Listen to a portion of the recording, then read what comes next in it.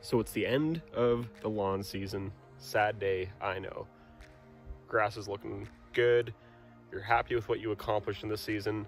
It's time to put the lawnmowers away. It's time to put the fertilizer away. So what do you do with your leftover fertilizer? What's the shelf life on it? How long will it last? Let's get into it right now.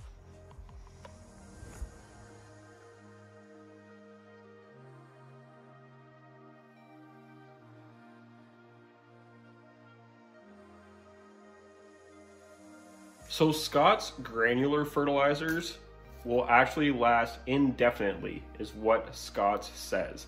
So as long as you have it and you keep it in a dry place, then it's gonna last you as long as you need it to last. So if you do see sales in the fall or spring for fertilizers and you can afford it, buy a few bags. It's not gonna go bad on you. You'll have it for when you need it. So when it does come to storing it, maybe get a Rubbermaid bin if you're worried about excess moisture. The only thing it's going to do is maybe make it a little bit clumpy, but that's what you want to avoid. So I just personally keep mine up off the concrete on a shelf, and it's good to go every single spring.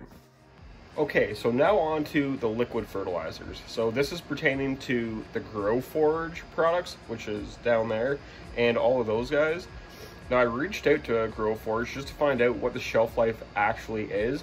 And these said, as long as you don't let it freeze, it's got a shelf life of about 4 to 5 years, which is pretty good. So if you do want to buy one of those 2.5 gallon jugs, it's not going to go bad by the time you end up running out.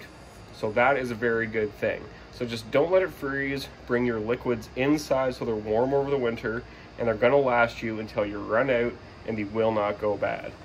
So just the basic things to note is don't let your granulars get wet.